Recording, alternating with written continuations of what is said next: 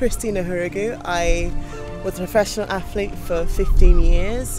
I was an Olympic champion and world champion twice.